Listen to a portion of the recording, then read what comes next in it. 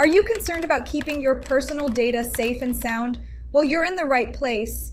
In this video, we're diving deep into Android privacy settings, your secret weapon for guarding your data, but we're not stopping there. We'll not only explain these settings, but we'll also walk you through exactly how to set them up. So make sure you stick around and watch the entire video to become a privacy pro.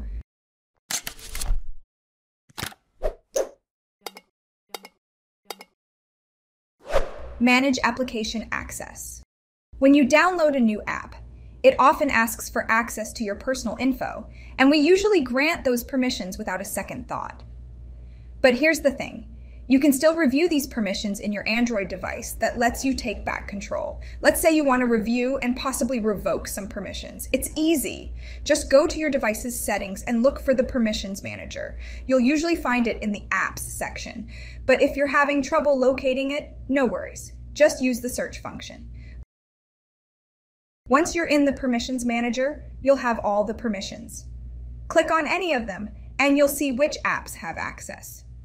If you spot any that seem fishy or unnecessary, you can quickly revoke those permissions. It's your data after all. You should have the final say.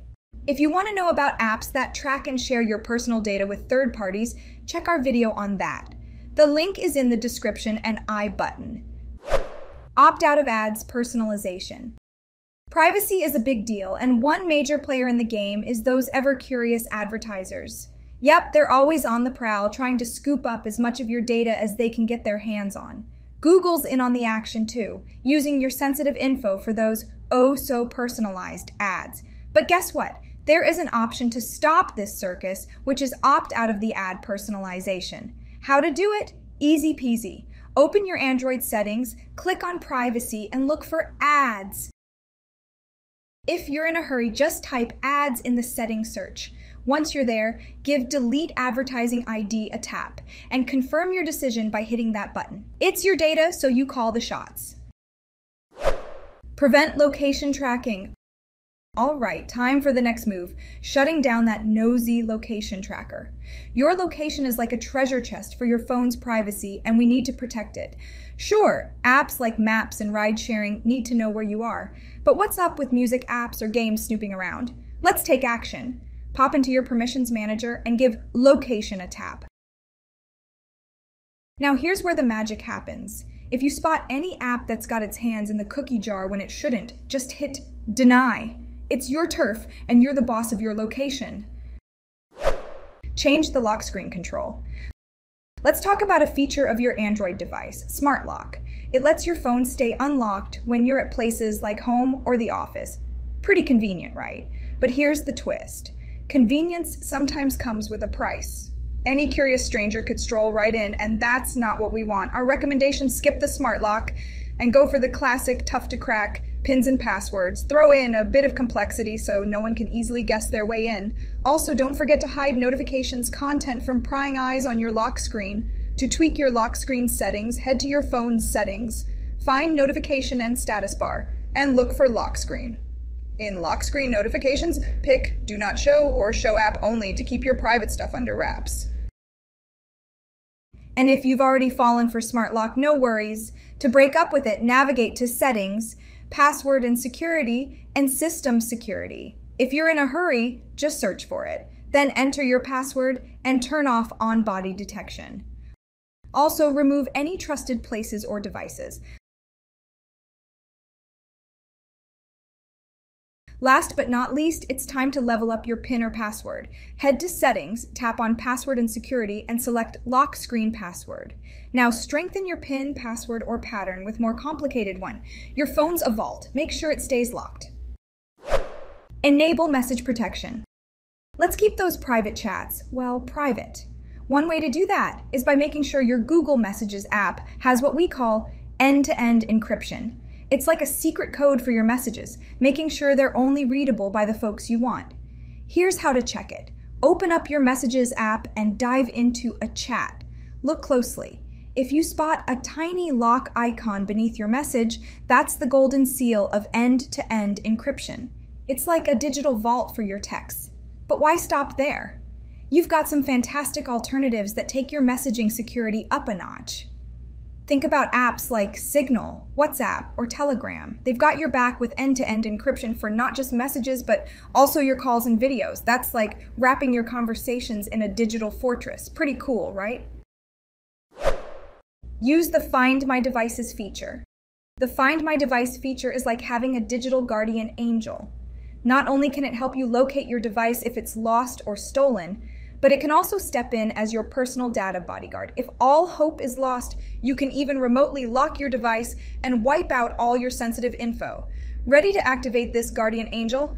Here's what you do. Head to Settings, then click on Password and Security, and finally System Security.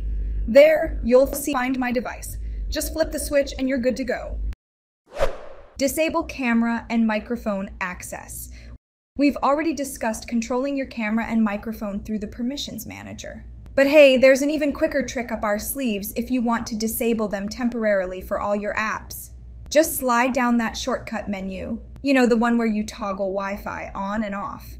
There, you'll find the camera and microphone switches. Click them off, and voila, no one hears and sees you. What if you can't spot these buttons? No worries. Just tap on the 3 dots and select Edit Tiles. From there, you can easily add the camera and microphone shortcuts, so you're always in control. Turn on two-factor authentication. Strong passwords are like the sturdy locks on your digital doors, but let's add an extra layer of security to keep those virtual intruders at bay. That's where two-factor authentication swoops in to save the day. With this, your phone will receive a secret one-time code. If anyone tries to sneak into your account from another device, they'll need this unique code. It's like having a security bouncer at the door. Setting up two-factor authentication is easy. Just pop open your browser, head to your Google account, and click on Manage Your Google Account. From there, jump into the Security tab and find two-step verification. You'll confirm it's really you by entering your password or device password, then just click Try It Now and follow the on-screen instructions. So let's get that extra layer of security in place and keep your Google account safe. Allow for automatic updates. Keeping your phone's operating system updated is like giving it a superhero suit to fend off sneaky villains. In this case, the bad guys are those potential threats that lurk in outdated software. Hackers are notorious for exploiting these vulnerabilities to snatch sensitive data or plant malware, so staying updated is your best defense. Here's how to stay ahead of the game.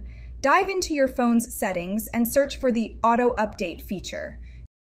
Choose whether you want to update over Wi-Fi or mobile data. There's even an Auto Update Overnight option in case you don't get time to update in daylight. But don't stop there, you need to update your apps too. Head over to the Google Play Store. Click your profile icon and tap on Settings.